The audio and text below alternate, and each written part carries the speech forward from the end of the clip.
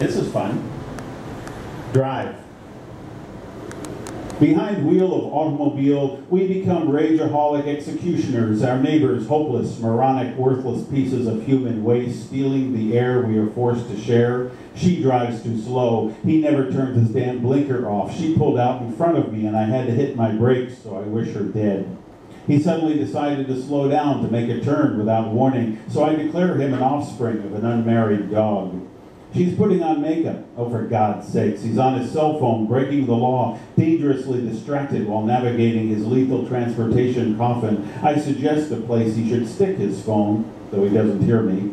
Good thing I don't have a gun or some sort of laser that would flip his car on its side and get it out of my way. Where's a cop when you need one? Oh, there's the cop.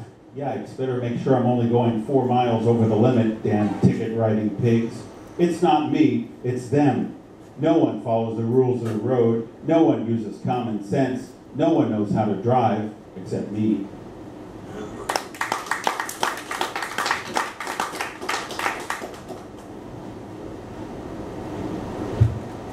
Poetry, oh poetry. And begins with a quote, "For darkness restores what light cannot repair." Joseph Brodsky. Poetry has been my ruin, sucker punched my breath away, tenderly held me with promises there would be peace, while always and always letting me know I've just begun. Poetry, I've much to learn, to do, to write.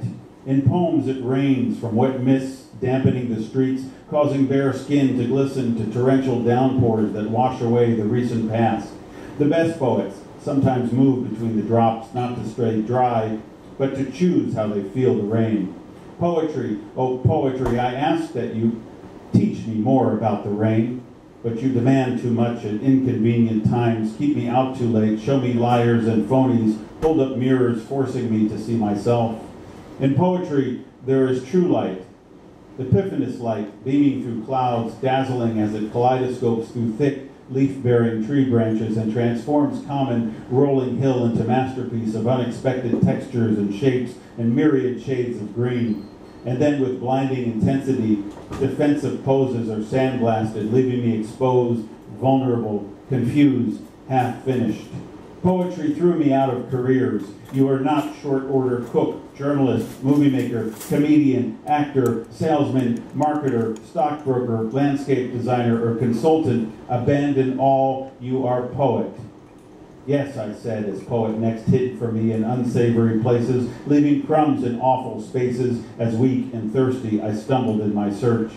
Poetry, oh poetry, beloved poetry, forsake me not, embrace me as I have embraced you, truth me into knowing, save me from my ignorance, fill me with your knowing.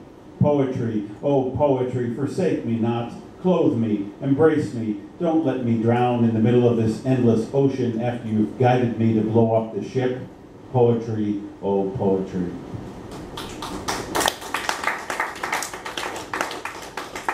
How am I doing time?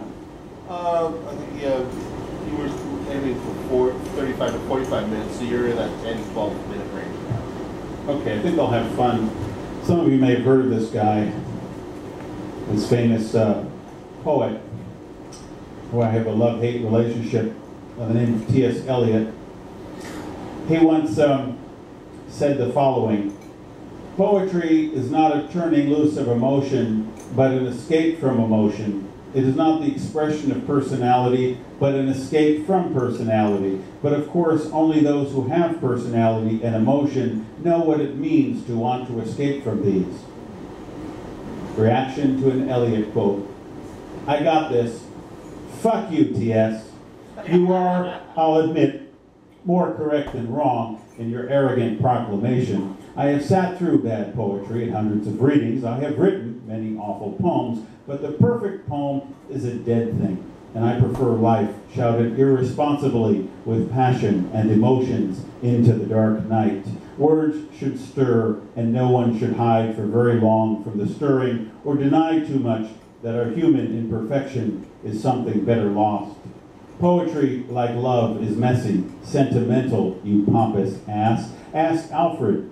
Go write your almost perfect poems, Eliot, but your boasting about this deserves exactly what you attempt to rise above and reject, this crude and personal emotional response.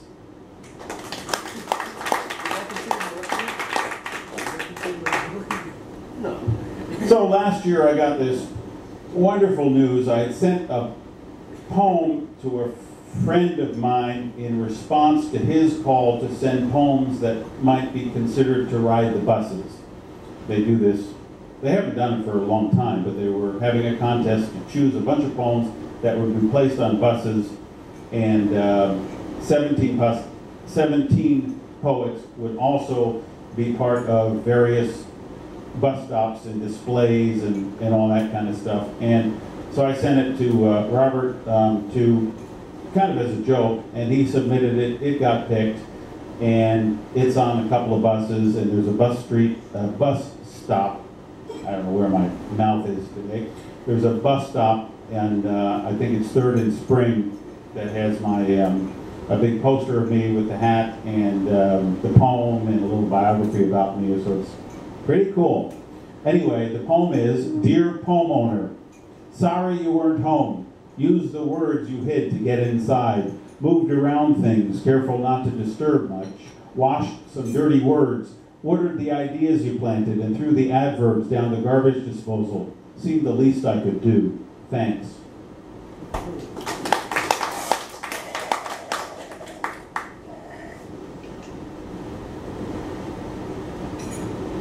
Poem starter, infinity. At both ends are beginnings. Poem starter, 1110. Forgive me, I've forgotten the simple joy of observing leaves floating, spinning, falling from the trees. The ballet of leaf. Too tense, I drove 10 miles per hour too fast to arrive a minute sooner to wait 10 minutes longer for my daughter to get out of school. Then a driver pulled out in front of me, drove much too slow, made an illegal left turn, making me miss my light. My hands gripped the wheel tightly. Bad drivers, lights that aren't timed right, unpaid bills, not enough income, too much to do, not enough time. The wind was blowing, the rain falling sideways. I saw a ballet that made me laugh. A leaf danced and twirled like a tightrope walker on the power line above. Defying gravity, the yellow-brown leaf used the wind to skitter along the wire, somersault, electric slide. Exactly, I thought. That's it precisely.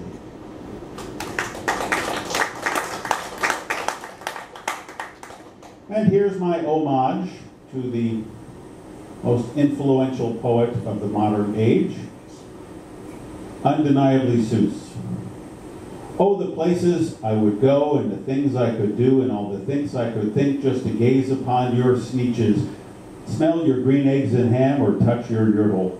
My mouth waters when I think of your ying, or you in the gops with the yellow socks, the mop-noodled finch. Oh, what I would do with your nasm of basm if given half a chance. Nothing could prevent this obsession I have, not Bipper or Skipper or Dinwoody, Slinky Stinky, or any of the other Pudnuddler brothers, not the single files of Zunny and Zucks, the south-going Zacks, Didwick the Moose, the quick queen of Quincy, or even the mayor of Whoville himself can control this zizzer-zazzer-zuzz of a wacket I feel that surpasses my longing for Little Lola Lop, or the Right Side Up Song Girls, or even Yolanda Waldo Yorenson.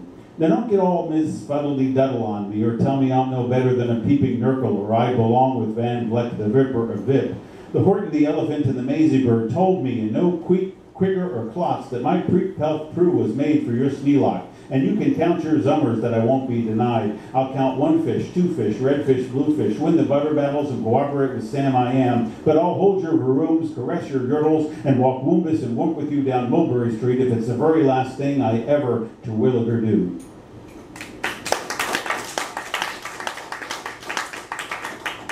And finally, thank you for indulging me, I like dead poets. I don't have to be nice to dead poets. If I'm bored with their poems, I can close the book and stop reading. They will never know. They do not ask me what I think of their poems. I do not have to give a drunken dead poet a ride home. They won't vomit in my car. They don't need cab fare. I have not been stuck with a dead poet's bill. I have not had to make excuses for a dead poet's behavior. A dead poet has never stolen a phrase or idea from me. I like dead poets. Someday, I will be a dead poet too. Thank you very much. Thank you, Dwayne. Thank you, Marilyn. Oh, Wait a minute. okay. I'm gonna do a little thing with Tanner here that we rehearsed for not at all. He kind of knows what we're doing.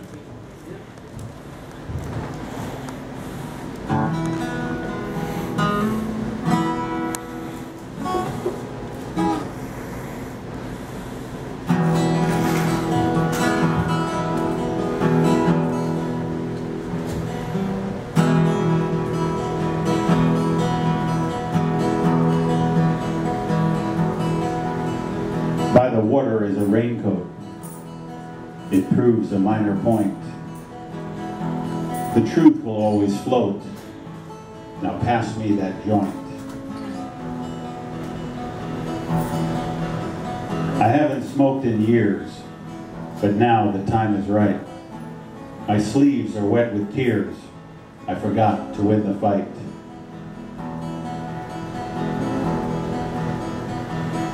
It's kind of dry, it's kind of flowing. You wonder why it's not by Leonard Cohen. It's dark, I ought to show you, blunt and rather stark, reflected in reddish blue. The song tower is closed, though there is a secret passage. Pipes have all froze, still I'm gonna write a message.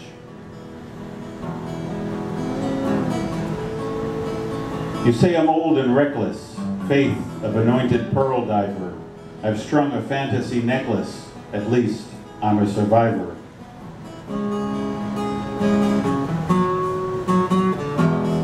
When all is said and done, after we're all dead, they'll know we had some fun, no matter what is said.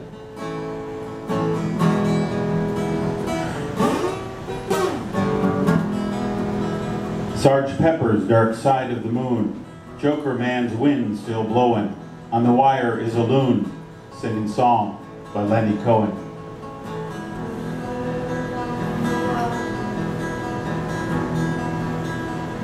She laughed when she last saw me. You've gotten old, but not too fat. She held on to the platinum key. At least I know where it's at. They say you are forgiven, no matter what the sin. Some come with fast living, some you blame on gin.